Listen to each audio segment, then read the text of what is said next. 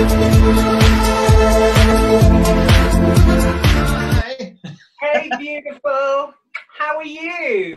I'm doing well. How are you? Really, really good. How are Oh, you dealing with the lockdown, Angel? Oh, it's not bad. I'm finding ways to do other things, other work and fun with my husband. I mean, that's been good. We're stuck here and he's working from home. Yeah, absolutely. Oh. And it's nice to have some time as well. We were talking about this earlier on. We were saying that although our diaries now are a little bit like, we are looking at the fact that we're spending time with our loved ones and we're having time to think about what we're doing next.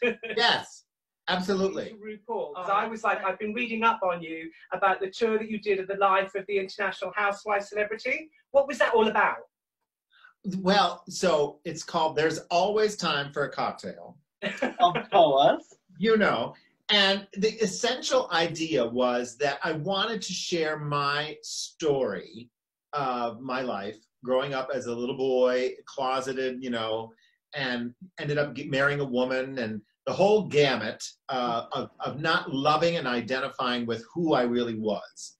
And there's fun, there's humor, and there's some serious tones. But the idea is that I'm sharing my life story so that maybe somebody out there who could identify with anything that I might be talking about might say, oh, I have a place too.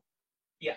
And really that was my passion to do that particular. And of course my life keeps changing, so it's always, it's always relevant. So, it continues to change, and I can bring it out on the road, and it's fun. I love that we live in a world right now where there's so much social media, and I think the people that rise to the top tell the truth about who they are. 100%. And I think that's one of the things that you really, when you go into the social aspect of it and reality TV and things, I think the people that come across the best are the ones that are genuine. They're the ones that people can relate to the most. And that was you down to a T. I mean, every time you came on, you and Ginger Minge had me in hysterics. You were literally like, it was taking a snapshot of me and Special K. We were like looking at all the young ones going like that. Yeah. Well, we made ourselves the bitter old lady brigade.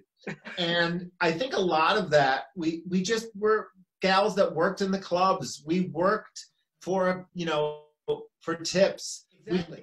And I think it's wonderful. Now, we have so many queens that are budding from YouTube and, Insta Snatch and Twatter and Faceplace, and honestly, I think it's wonderful. And I don't believe that there's one right way to do drag. Oh, no. I definitely thought that at first. I was like, you have to do this and you have to do that. Yeah. And now I realize there's no wrong way. No. Yeah. And it's a colourful rainbow, isn't it? At the end of the day, there's so much different talents out there, and everybody's got their part to play. And I think that they learn stuff from us, but we learn stuff from them.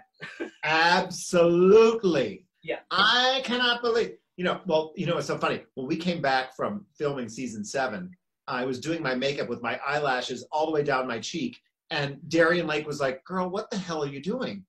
And I was like, well, Trixie Mattel. She goes, you're not Trixie Mattel. That is one. I'm terrible because I'm a real technophobe. I'm the one out of the two of us that cannot do anything technical. I am just hideous. The sound desk, I'm like, okay, give me the mic. I don't know.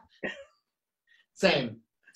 I'm so lucky that I have Mr. Davis to do so much of the technology, and he'll walk me through it. And I'll be like, now, how do I cut and paste? That's me. That sounds exactly like. And he's just like, no. So, Kasha, are you still doing it? Are you still doing? I mean, obviously not at the moment because we're on the lockdown. Right. But you used to read for the children on the drag hour and things, which I think is adorable. So to do story time is a dream for me, because it's not just about talking about gender or sexuality or anything like that. It really never comes up. It's about, if you happen to see somebody different in the world, treat them with kindness. Yeah. And I love it. So now, of course, technology, we switched to doing our Storytime Live on Facebook and Instagram, and we're going to go on YouTube Live. We've done 18 readings. Sunday will be our 18th reading. We do it Wednesday and Sundays live. And of course, it stays on Facebook so people can watch it later. It's just been so wonderful because the kids just, first of all, it gives the parents a second to go in the kitchen and have some Chardonnay. Yeah. And it just, it gives the kids that moment where, we're talking about it. And I have found that people are responding, not just kids, some adults around the world are saying, thank you for this. It's children's books are written for adults.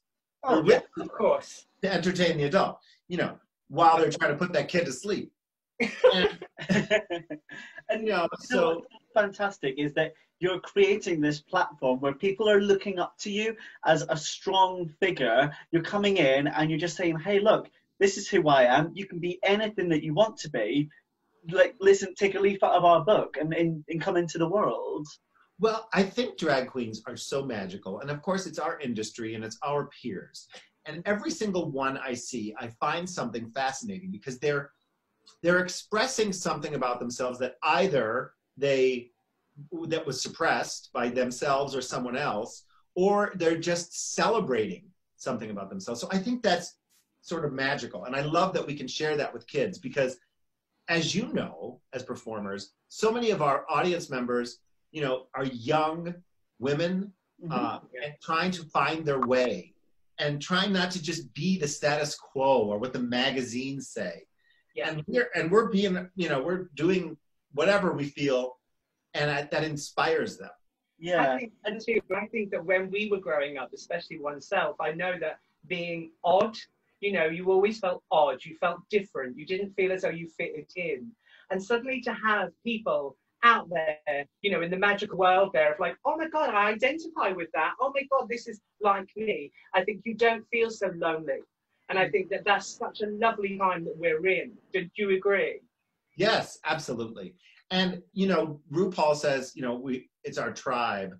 And if you think about, there was a time when drag was just in a gay bar, not that that's a bad thing, but that now we can open that opportunity for more people to see it and for people to be accepting of the fact that we're just having fun and we're expressing ourselves and supporting one another. Yeah, always. So obviously you provided this platform for lots of children. Like when you were growing up, who were like your inspirations and who did you look up to kind of give you that drive to say, yeah, that's what I want to do? Well, it's interesting. My first inspiration, I look back at some of my childhood. My mother saved everything. My mother was my first inspiration. She was my queen. I drew every picture of her with a crown. I drew, it was very much the mama's boy, but she was everything to me. And she knew I was different. She knew that there was at least this emotional kind of sensitivity about me. And she celebrated that. So my grandmother, oh my gosh. So back in the 30s and 40s was the vaudeville time, and she performed on the stage as a whistler. And she would go and host a show like we do, hosting a drag show. So she would host these cabaret shows, and she would whistle and look glamorous. And I would look at these pictures, and I used to say, that is what I want to do. And of course, I couldn't even tell anybody that's what I wanted to do. It was a big secret because a boy couldn't do that. Now, what would you say is your next journey? What do you want to do next? On your bucket list of things to do, you would go, right, this is what I want to do next. This is my next big thing. Well, okay. Personally, I can't wait to be a grandmother. Our youngest daughter is engaged, and our oldest is dating. So I keep pushing them, like, let's have kids. And my husband is like, they should get married first. I'm like, I know. But, so that is, professionally, I'm having so much fun finding my way. I didn't expect, I've written 2 children's books because of Storytime. I really loved Mr. Rogers when I was a kid. And I thought, wow, maybe a drag queen could be campy and have a TV show that's a drag queen being silly, but yet honest like Mr. Rogers. It'd be amazing. Oh, yeah. Mrs. Kasha Davis, where did your drag name come from? Ooh, I love that question. You've got Mr. Davis, but I want to know, how did all that come about? I love that question because it's another personal thing. So when I decided I was going to name myself, my friend Ambrosia Salad, who was the host, said, "No, another drag queen has to name you." I said, "No. I want to do First Pet, First Street." She goes, "Really? That's like, you could be more creative than that."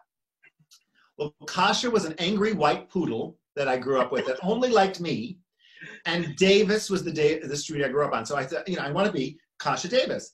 And so then I have been working at this nightclub a couple nights a week and just having a grand time. And the owner had strippers come, and they were all backstage, and they're all, showing off. And I was like, oh, embarrassed. And I was like, "Oh, I'm married. And they were like, "Calm down." And I'm like, "Well," and so, they're all checking them out. And so finally the owner got on the microphone and said, I was up next. "Ladies and gentlemen, the housewife herself, Mrs. Kasha Davis." And I was like, I love it. Because everybody was introduced as Miss Darien Lake, Miss Pandora, pretty, single, available. And I was like, no, I'm Mrs. Kasha Davis. And I thought, it's sort of like Mrs. Doubtfire or Dame Edna, that Mrs. Grand kind of lady. It's very strong, isn't it? Yeah. And so I thought, I'm going to go with it. And that's really where it all began. Oh, it's brilliant. It's amazing.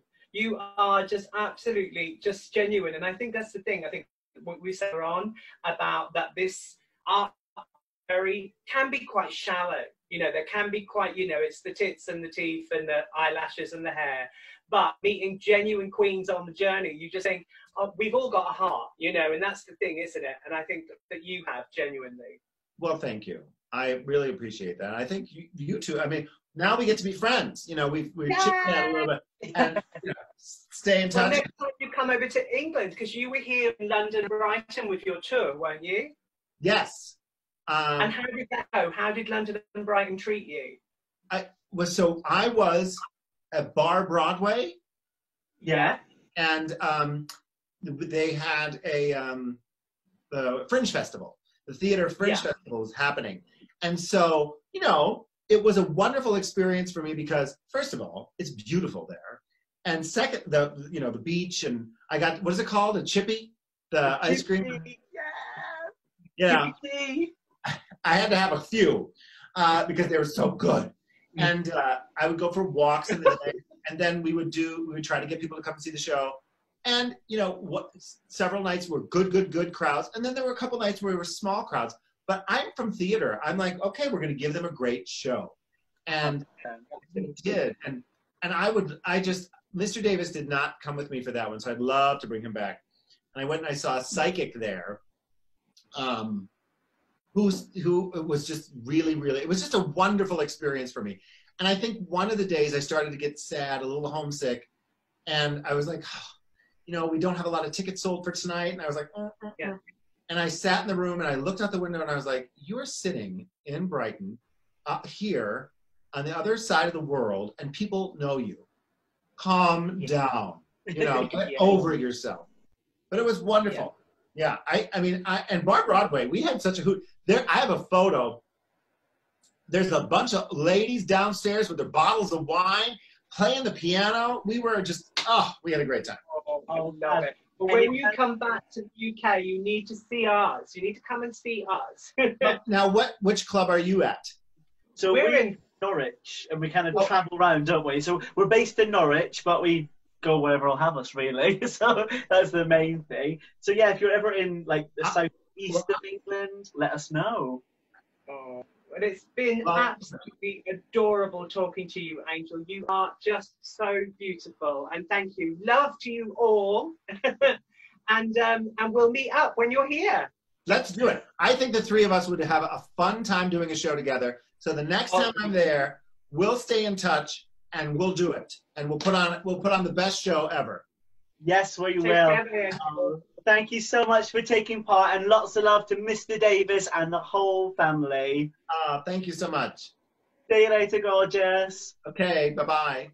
Bye.